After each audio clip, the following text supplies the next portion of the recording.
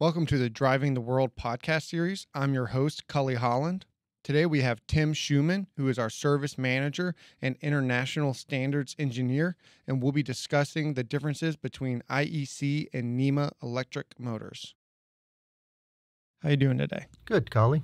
How are you today? Doing wonderful, and we're going to talk about NEMA versus IEC motors. So kind of what's the difference and why are there two different designations? Okay, well, good. It's a great topic to discuss.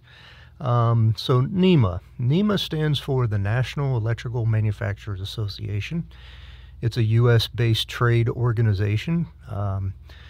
Does a lot of lobbying up on Washington, D.C. for energy efficiency laws and, let's say, smart buildings that we talk about today, things like that. They cover various products from motors, generators, lighting, wires, cables. They're an organization that represents, let's say, automation as well. So kind of a lobbyist group, but also a standards development organization, which is very important to know. Yes. And then IEC, they are? So IEC is the International Electro Committee. It's a trade organization, kind of as you will. It's more of a standards development organization based generally, it started in Europe. Okay. Many years ago, so it's kind of the European versus the American way of doing things. It's broadened its wings quite a bit over the last few years, so being international is what it says. So now, obviously, many countries involved from all over the world, China, Australia, Japan, all have active members and participate in international standards development. Gotcha. So I'm assuming NEMA and IEC have some standards. So what would the standard voltage for a NEMA motor be versus a standard for the IEC, since they do seem to be slightly separated? Right.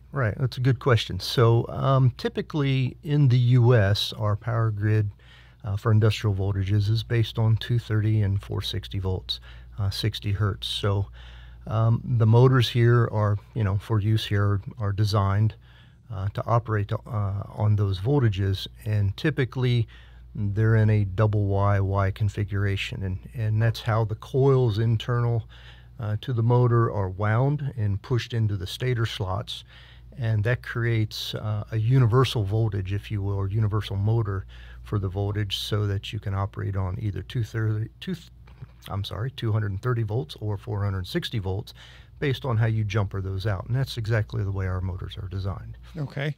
So that's the NEMA standard. And if we're moving to the IEC, I'm assuming it's slightly different with Europe's and the international power grid. Right. So the international power grid is typically a 230, 450 hertz supply. And there's some oddities to that. So, for example, Brazil is 380, 60, so they have a slightly different winding configuration for their motors, but the general globe is it's a square root of 3, if you will. So if you take 230 times the square root of 3, it's 400 volts. Okay.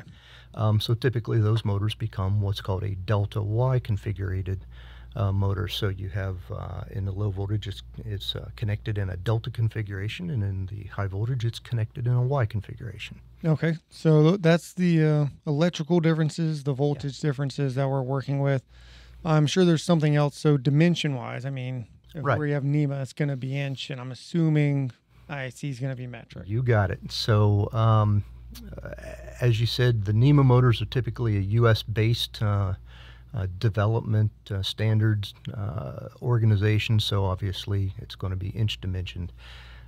So your dimensions for your flanges are going to be based on an inch dimension. The foot height to the shaft is an inch dimension, and all of those, so on and so forth. Completely separate from a winding, because there's no such thing as a dimension winding. Right. So the subtle difference is mechanical and electrical. On the metric IEC motor, obviously it's going to be in millimeters.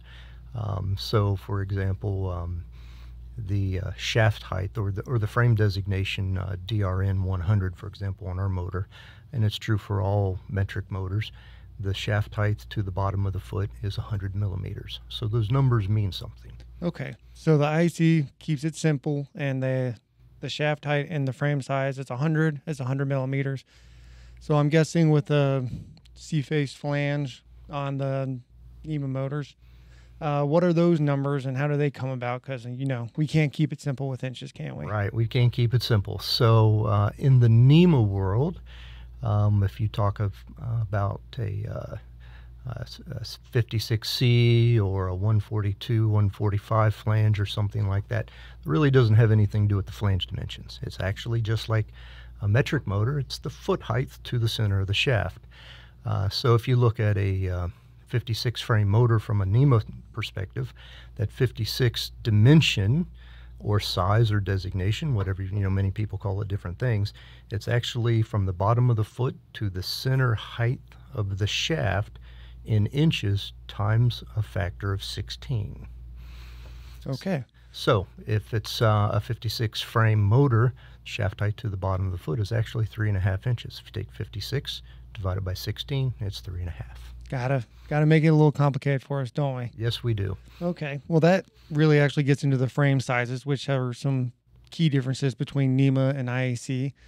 So we've covered the mechanical frame size, the differences in voltages. Is there anything else like old wives' tales or maybe misunderstandings between the two that need to be talked about? Or Well, one thing that comes to mind, that's a good question. One thing that comes to mind is typically the U.S. likes to make things big and rugged, so it's perceived that a NEMA motor is tougher because they're typically made of cast iron. And, Okay. Cast iron's a pretty hard material, and especially smaller IEC frame motors are generally made out of some sort of aluminum. So just like our motors up through about size 160, they're made with an aluminum frame, and above that we actually moved to cast iron as well. And some of that comes back to the ruggedness, some of it comes back to heat transfer. There's people that believe cast iron transfers heat better to get the heat out of the windings, and some say aluminum is better.